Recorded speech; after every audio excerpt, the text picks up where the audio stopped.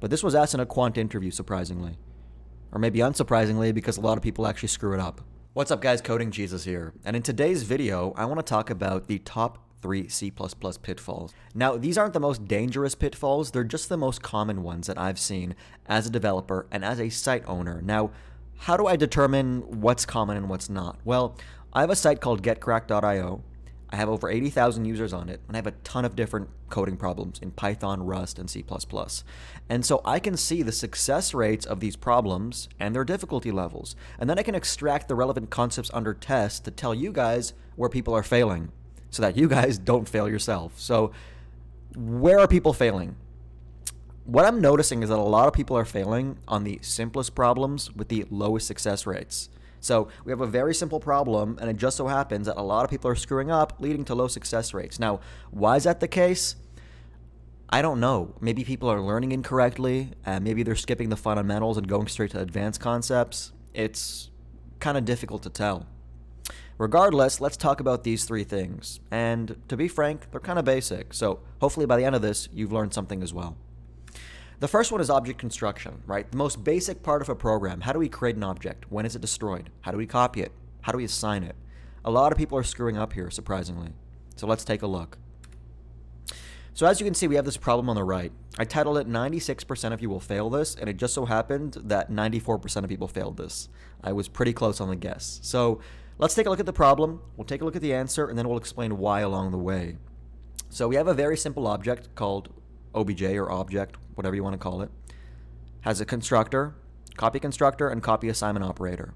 Usually copy assignment operators need to return a object reference, but because I'm never actually using it and the function signature does not include the return type, I just put it as void.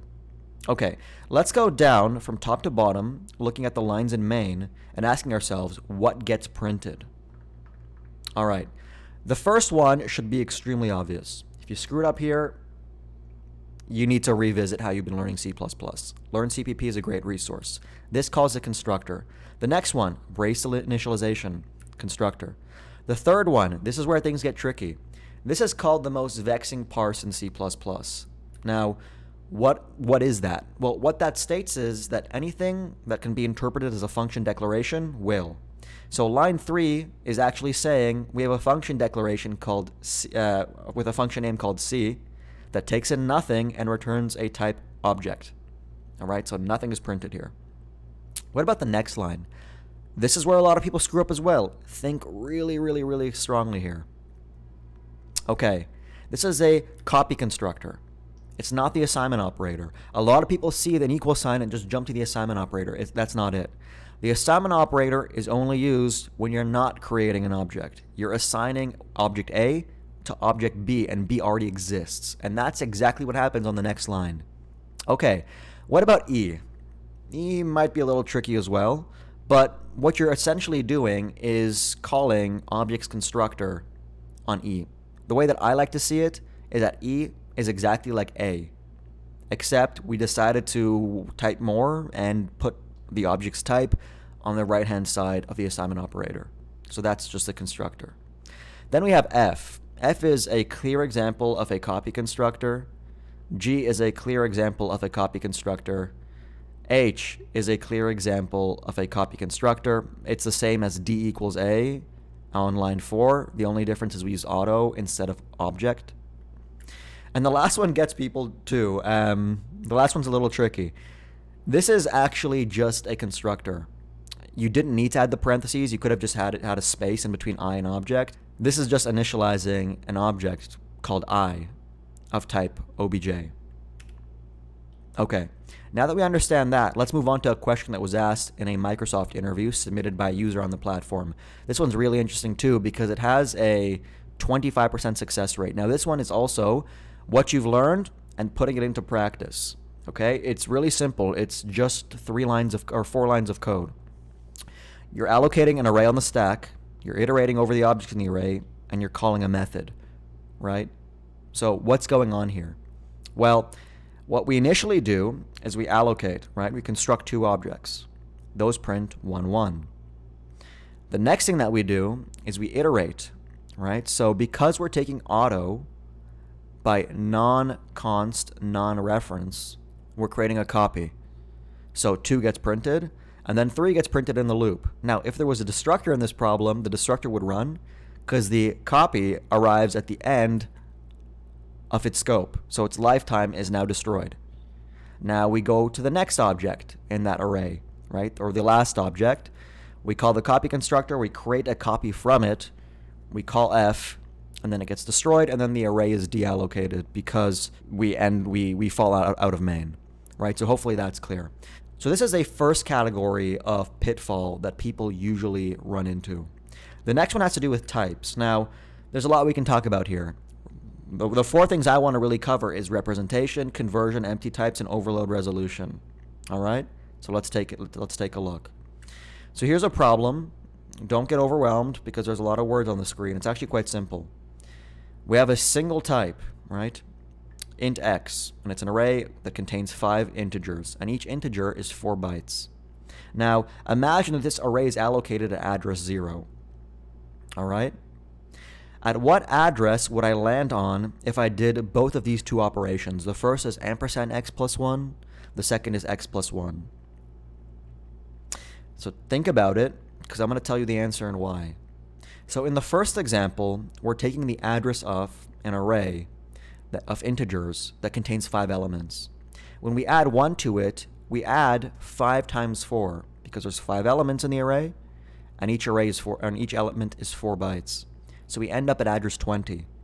In the second operation, though, we have x, which is an array, but because we're not taking the ampersand operator, when we do that plus 1, we have that array decay to a pointer, and we add 1. So that's a int pointer, and because an int is 4 bytes, and we add 1 to it, it's 1 times 4. That plus 1 is times the size of the element contained in the array. So the answer is 20, 4. All right, this tests a couple of things. Your understanding of types, your understanding of pointers, your understanding of array decay to pointer. And as you can see, it only has a 12% success rate. But this was asked in a quant interview, surprisingly. Or maybe unsurprisingly, because a lot of people actually screw it up. This is a tricky problem, but it's still classified as an easy problem. As you can see, it has a 17% success rate. Now, this problem tests a lot of different things that I'm going to be diving into. So if you want to think about the answer, pause the video first. All right, we have a class called Fahrenheit that has a default constructor and a converting constructor. Converts from double to Fahrenheit. Okay? We then have room temperature that contains 2 member variables, internal and external. There's a couple of questions that should be running through your head at this moment. The first is, which order are member variables initialized in? The second one is, if external is not part of the member initialization list, does its default constructor get called or not? Let's answer those one by one. The first answer is they're initialized in order of declaration. So internal will be initialized and then external. Now, what's going to happen in terms of external's default constructor? Will it be called or will it not be called? Well, let's start with internal first.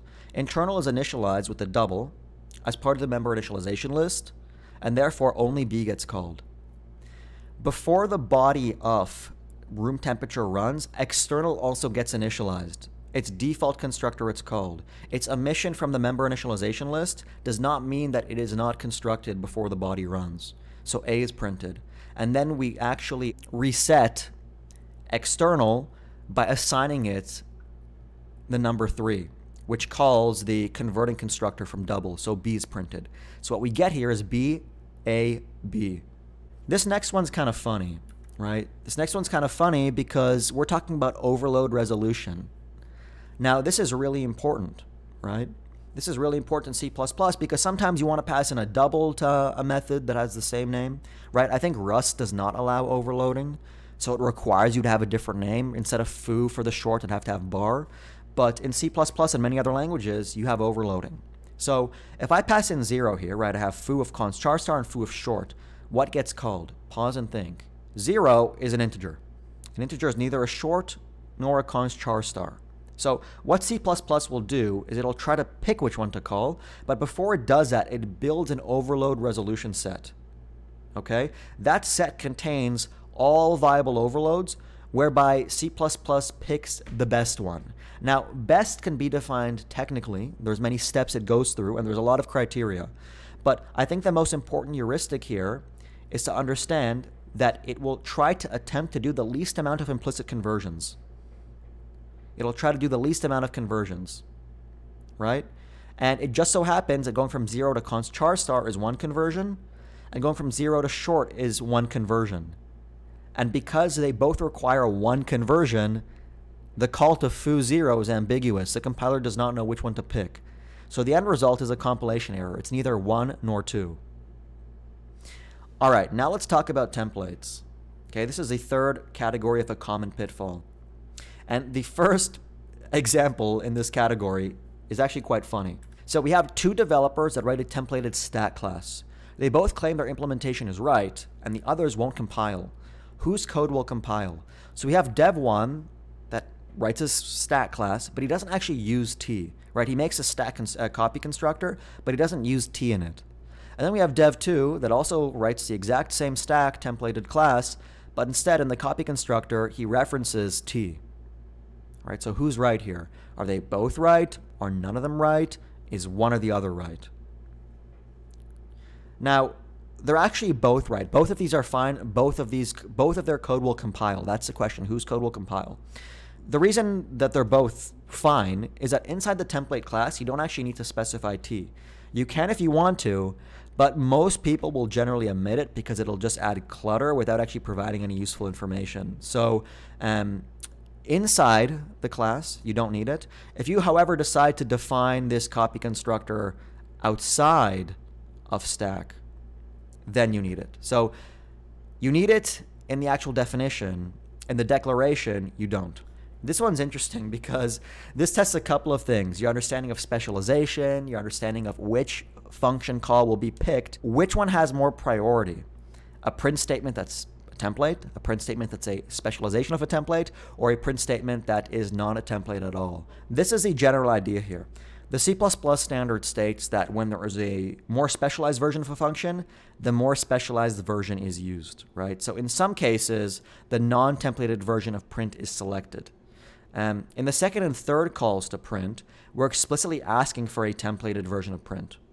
In the last version, print double, that obviously defaults to the generic print template, so 1 is printed, since we don't have a specialization for double. And then in the first one, print 0 without any angled brackets, we are simply calling print that doesn't have anything to do with templates. So it prints 3. So we have 3, 2, 2, 1. That's the output. Okay, now this question is very interesting. It's not interesting because somebody's going to ask you this in an interview. It's interesting because it contrasts your understanding of what happens between runtime and compile time. In other words, what's the behavior of virtual functions and what's the behavior of template functions? And I'm going to let you guys do this one on your own. Now, everything that I've showed you guys up till now has been relatively easy problems, and these are the most common pitfalls, but don't get overconfident if you've gotten them all right, because there are tons and tons of other questions that are available on my platform getcracked.io, and guys, half the platform is free, so there's around 900 problems, 450 of them are totally free, and you can use them to sharpen your skill set. Now, these aren't only multiple choice questions in Rust, Python, and C++, I also have coding related problems, and in fact, this problem that you're looking at on your screen is one that was asked to a friend of mine at Citadel. He got asked at Citadel Securities, how do you implement std_any? And the interviewer had him do it there on the spot. And he totally crashed out. So if you're looking for that practice, this is a platform for you. And why is this going to be a lot more important than LeetCode or whatever moving forward? A lot of companies, especially in the age of AI, they're moving away from the standard DSA, ChatGPT-able sort of questions to the knowledge round. That might look like, tell me what the rule of 5 is, or it might look like, implement std_any for me. Because they want to see your thought process as you move through these problems, because not a lot of them have like an easy, straightforward answer, right? There isn't like the most optimal solution in most cases. They're looking to see how you think and how you vocalize, because that's what you're actually going to be doing on the job, and that's the direction that a lot of companies are moving towards. So make sure to check out getcracked.io, guys. It's totally free. If you'd like to support the channel, consider becoming a patron. You get Discord access. Consider also becoming a channel member. You get a cool little badge. When I go live, you can access cool emojis and just generally support what's going on this channel. Like the video if you found it useful, guys. Thank you for watching. Cheers.